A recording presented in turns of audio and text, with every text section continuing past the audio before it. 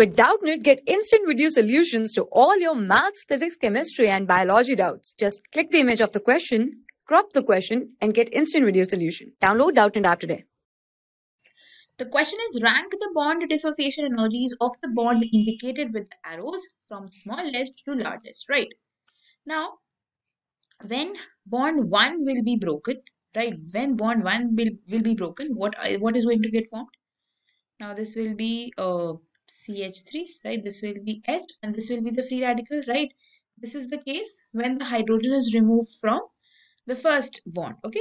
Now, if the hydrogen is removed from the second bond, what is going to get formed? This will be CH2 free radical, right?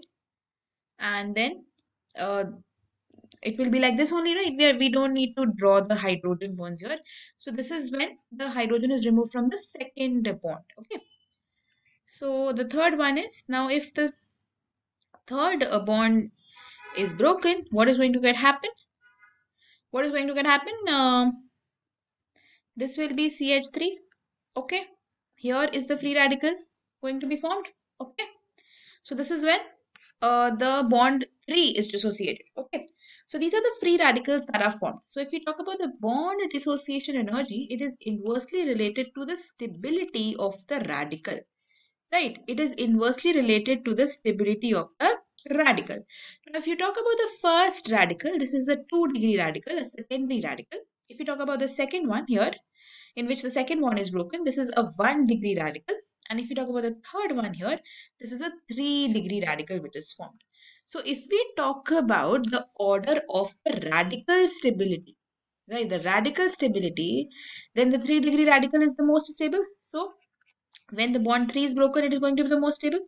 Then we have 2-degree, which means that then we have 1, right? Because 2-degree corresponds to the when bond 1 is broken, right? And then we have 2, okay? And then we have this one, okay?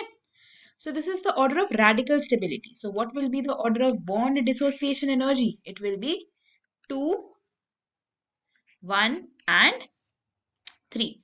But we had to arrange from smallest to largest, right? So this can be written as 3, 1, 2, right?